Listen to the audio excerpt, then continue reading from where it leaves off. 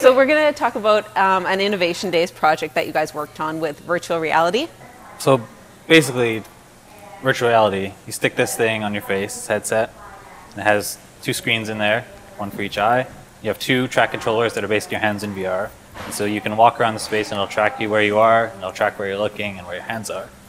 So what we wanted to do was make some kind of a model viewer where you could be in a space, in a virtual space, and import any 3D model file you had on your machine, and that object would appear in front of you. You could pick it up and look at it, and you could make it bigger, smaller, and just play with it. So it works with any 3D format? Any 3D format that FME can read. Grant particularly purchased the HTC Vive, which is one of the new things on the market there. Mm-hmm. And we thought, hey, we like virtual reality, we like FME, let's see what we can do by putting them together.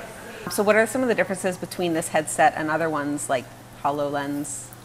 Yeah, so the big difference between HoloLens, which is augmented reality, and the HTC Vive, which is virtual reality, is augmented reality, you're kind of seeing the real world through a piece of glass, and it's putting 3D objects into the world, whereas virtual reality is your eyes are completely covered and all you can see is the virtual world. Augmented reality is probably something that's more likely to go more mainstream, whereas virtual reality is more like transporting you completely to another world. Yeah. And I wouldn't be surprised if in the future there'll be headsets that do both. So it'll be something like the HoloLens where you can see the real world, but then you can, instead of just placing an object, it'll just cover your entire vision.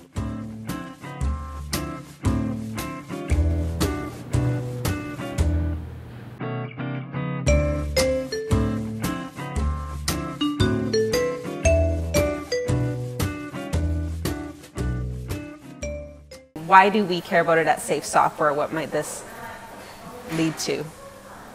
I think you can look at it from the outside and it seems like, oh, this is just another way to view 3D models. Why wouldn't I just do this on my monitor? It's the same thing. And I think there's something different and compelling about having that object in your hand, even if it's virtually in your hand. I think a big thing is related to the scope of it too. Like when you're viewing a model on your screen, you see it, it's there on your screen, but you don't really get a sense of the scale of it. When you're looking at something in virtual reality, if you have a bridge model or something like that, you can scale it up to actual size, like relative to yourself, and you really get a feel for how large or something is. That's true, yeah. I do think virtual reality and augmented reality is like the new medium. It's the next thing. It's not quite here yet. I mean, we have these consumer versions, but it's not mainstream yet. But I think it will be, given time.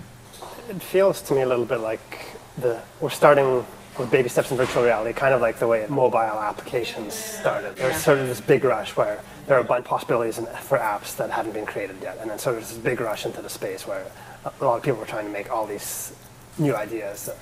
And now with mobile market, if you can imagine, there's an app for it now.